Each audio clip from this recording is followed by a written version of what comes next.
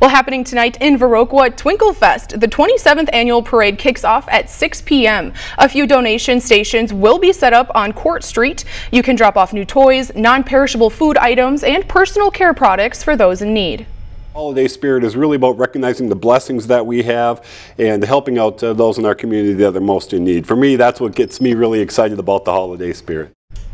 There will be plenty of activities after the parade at local shops throughout downtown. We have more information at this story on our website.